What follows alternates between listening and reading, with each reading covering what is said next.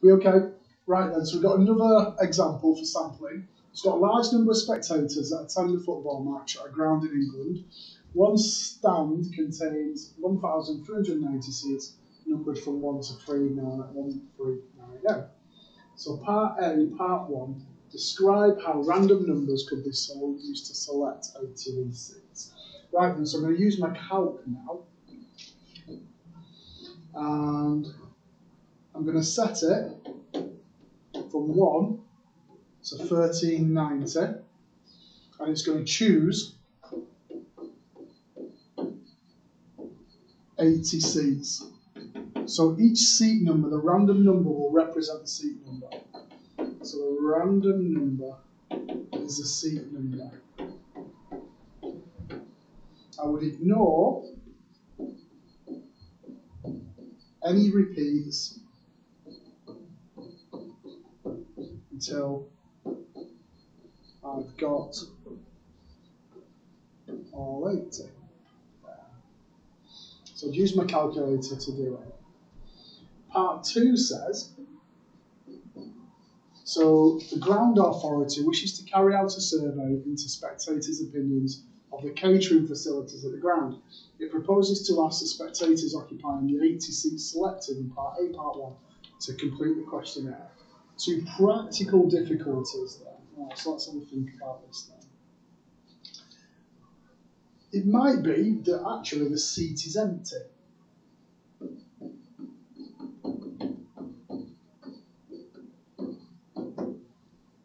So it might be that you've chosen seat 400, but actually 400's full.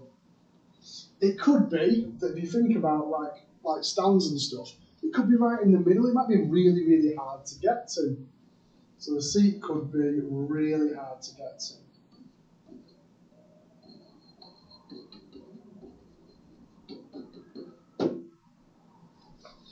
Let's have a think of anything else. It could be. When we're asking people about the catering, they might not bother with the catering, so they might not use the catering facilities. I mean, that's 3 reasons. I'm sure there's other ones you can think of. Part B.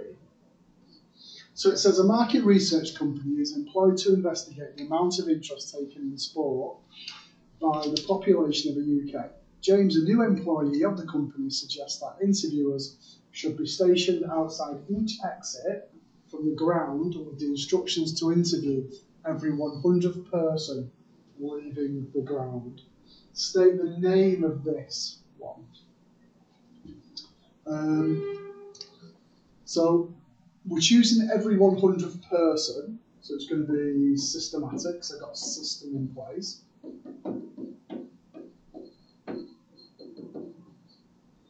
So that's part 1. Give one reason why the results may be biased. Well, I'm only asking people at the match, so they're there for a reason.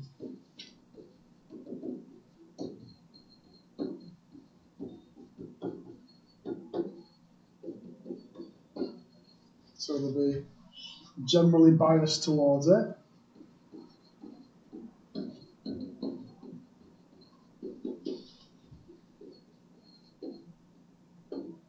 Towards the sport.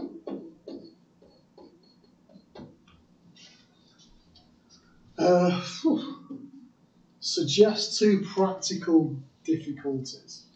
I guess it'd be quite hard to select every 100th person. So it'd be quite hard. Imagine like a massive crowd comes out and you're like, whoa, whoa, whoa, stay there, let me count you. You're number 1, you're number 2, you're number... Don't worry, number 99, we're getting to you.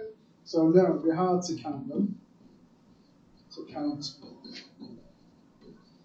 every 100th person. The team could have lost, and you're trying to stop them to ask them if they like the hot dogs, and they just want to punch you in the face. So you might have some people who are uncooperative. So they might not want to So you cooperate. There. That's what put me off football, really. I used to love football, but then I worked in a pub, and it was like it became a football pub, and it was horrendous. The violence was just shocking. So there you go, town centre pubs here. Right, do you reckon that's it, or do you think we've got more to us? I think there's more to this. There is. So this one is about our large data set, and it's got all the BMWs. So it's got some of the BMW's cars there. So it tells us the mean and the standard deviation. It's got these are the Vauxhall ones. So these are Vauxhall. Right. So what we need to do is choose a sample size and describe the sample you've used. So there's 80 there. So maybe choosing 10. So I'm going to go sample size of 10. And I'm going to use random, so simple random sample.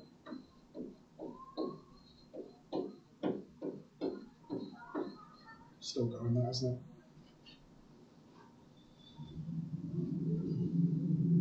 So I'm going to have numbers from 1 to 80, and I'm going to ignore repeats. Right. What I'm going to do is I'm going to select my my random sample of 10, and I'm going to put them in the calculator and work out the mean and the standard deviation.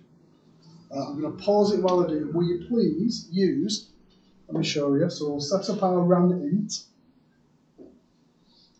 So I've got my ran_int from 1 to 80, and I'm choosing 10 there. So you get yours. Now I've actually done this before, so I've got like a set of numbers already. So I'm not going to use those numbers, but you use your set of numbers to work out the mean and the standard deviation. What I'm going to do is I'm going to pause it.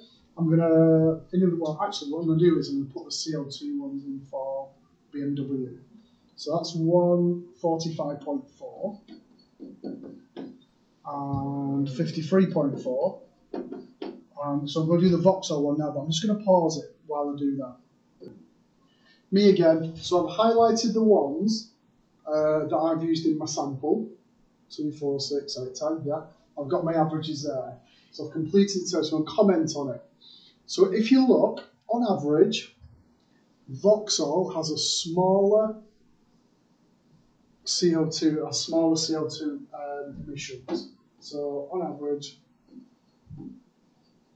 Vauxhall has smaller or less, is that better? Less CO2 emissions as the mean is lower. Also, if you look at the CO2 emissions, Vauxhall is more consistent. Now, it could all change this. So you do your sample, it could be completely opposite. So Vauxhall is more consistent.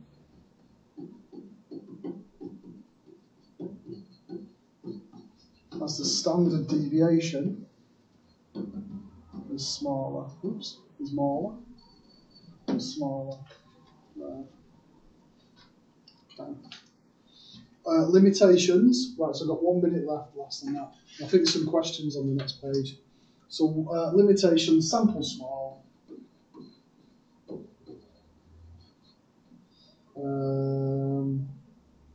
Now within the table that you've got, the large data set only uses 2002 and 2016.